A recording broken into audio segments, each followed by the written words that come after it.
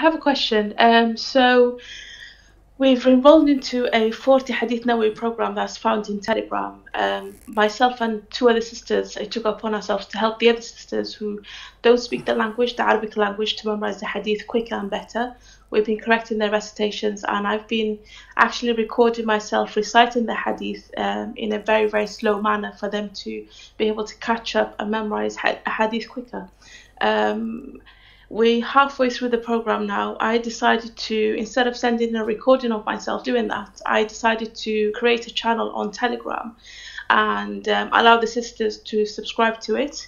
I thought maybe I can utilize this as sadaqa jari for me, because there's going to be other programs, many others, inshallah, in the next few years.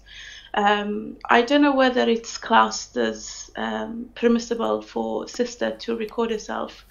Would it be like awrah or something? I'm not sure, because there's some rhythm with my recitation.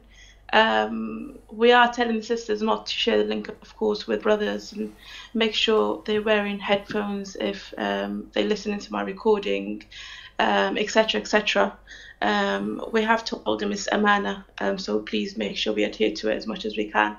But Allahu A'lam if I'm allowed to do this or not. You're doing a great job. May Allah bless you, Sister Wafa.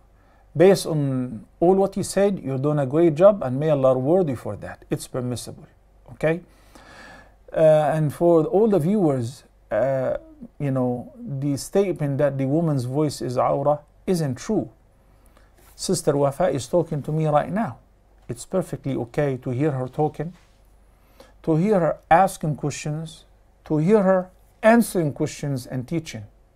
What is not okay is if we violate what Allah the Almighty said, فَلَا تَخْضَعْنَ بِالْقَوْلِ فَيَطْمَعَ الَّذِي فِي قَلْبِهِ مَرَضٍ. When the woman speaks with a soft tone or sings, that is not permissible. But you are speaking regularly like an average woman and teaching and good conversation, it is okay. Barakallahu fiki, Sister Wafa, and barakallahu fiki once again for asking and inquiring before you do.